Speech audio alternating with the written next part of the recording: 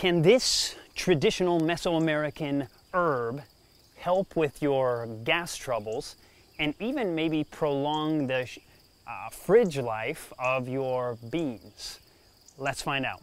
Hey everybody, Chad Cruiser here with Health and Homestead, and right now I am in front of my herb garden here, and specifically in front of something called Epazote. Now, Epazote is a traditional herb that was used in Mexico and Guatemala and in other Mesoamerican food dishes, and it was very popular specifically, and is to this very day, for things like black beans and refried beans. Now, it's interesting because it's also said in certain cultures to have a name that's kind of, to say it politely, something like flatulence buster. That putting this herb that has been used for literally millennia in bean dishes can actually potentially help with flatulence or gas. And it's actually been said that to cook black beans without this herb, Epazote, would be unthinkable.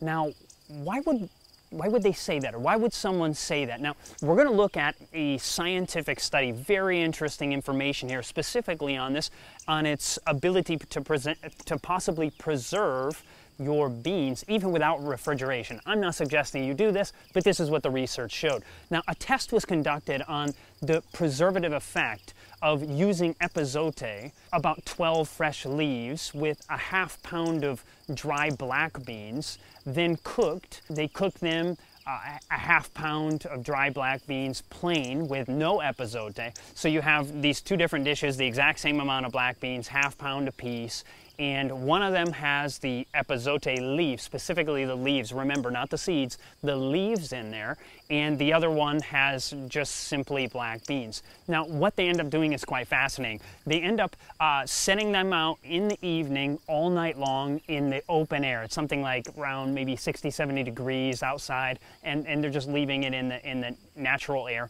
Well, the next day they took a whiff of it, and by the next day, the one that had no Epazote in it began to have kind of a rancid or a rotten smell to it. The Epazote, by the way, smelled perfectly fresh. And so then they tested it again later that night, and it began to smell more. You can imagine the one without the Epazote in it, but the Epazote still smelled fresh. The next day, 48 hours later, they went back and it was beginning to mold in the one that had, I mean, you would expect that, in temperatures during the day that were upwards around 90 degrees sitting outside. What ended up happening was, obviously, you could actually begin to see the fungus beginning to grow on the one without the Epazote, but the Epazote one smelled totally fresh 48 hours later after just sitting around in the hot weather and just the elements. So then what they did, they actually did the test multiple times. They then repeated the test with dried Epazote leaves. And so what did they end up using for the dry Epazote leaves? They used a ½ cup again, and just like they did in the other one, but they ended up using a tablespoon of the dried Epazote leaves. I'm actually going to be drying some of mine for the winter because now if you live in some of the warmer regions of the earth, this thing's going to be around all year long. Here, I'm way up in the north of the United States, and so we have a short growing season, just a few months, and so I'm going to be drying some. But what did they find out?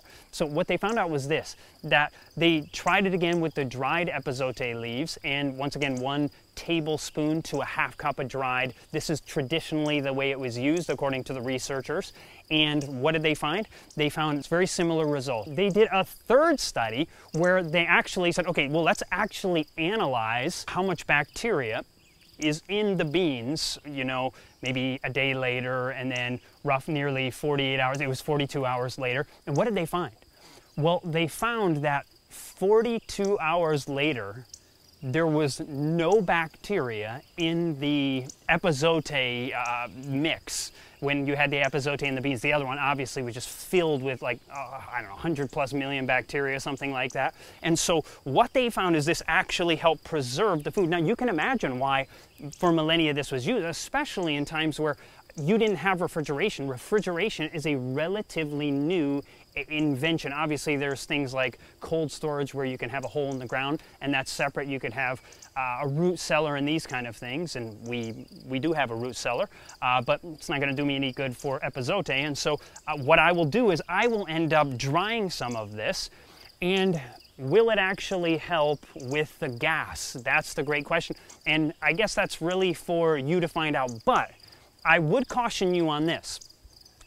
Just like any herb, like you don't eat basil like salad. You don't eat like a whole bowl full of basil, or marjoram, or thyme. You don't stuff your face with herbs. Herbs are literally like a little garnish. They're a little addition to a meal. They are not the majority of something, and so too with this. Massive quantities of this are actually poisonous, and you do not want to eat the seeds. The seeds are poisonous. They have been used for things like worms. They call it worm tea or worm seed.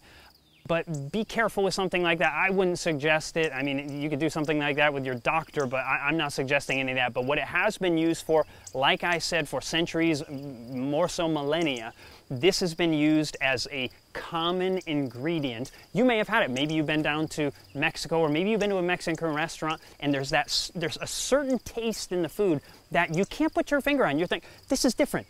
By the way, the name itself, Epazote, comes from the Aztec word that has to do with something like skunk smell, or stinky skunk, or something like that. And I can actually, just a moment ago when the wind was blowing this way, I could actually smell it. And to me, it has a turpentine-ish, other people say lemon. I think it would be wonderful if it smelled like a lemon.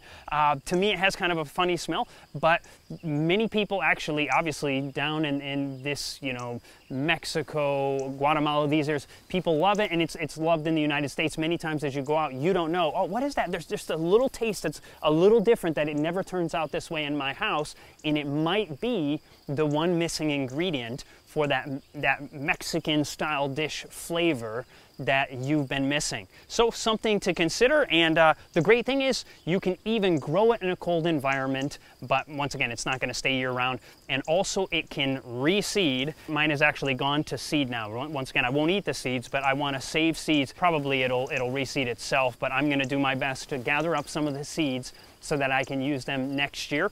If I move this, if I move this area, obviously I'll have to pluck up a bunch of starters potentially, or little sprouts that come up. But regardless, I'm happy to have some. I'm happy it turned out well. And consider this: if you really struggle with gas, with beans. Two more thoughts on how to avoid gas. Thorough mastication. What I mean by that is chew, chew, chew, chew, chew, chew, chew.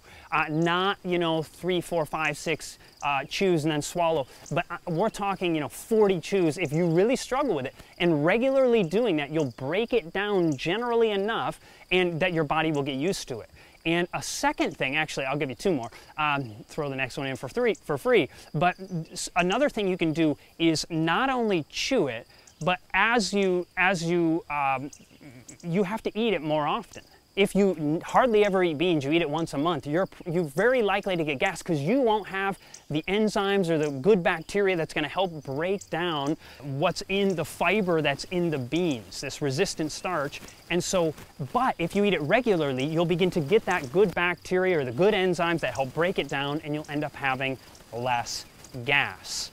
Now, there's one more thing that I would consider doing if you struggle with gas seriously, and that is, and I'm not telling you to do this without your doctor's suggestion or help, and especially don't do this if you're on medications or you have a disease or diabetes, but fasting for a 24-hour period with simply water can actually help reset the gut and actually help with immune function. Now, I'm going to do probably a whole series on scientific studies on the benefits of fasting. Super excited about that. You don't want to miss those.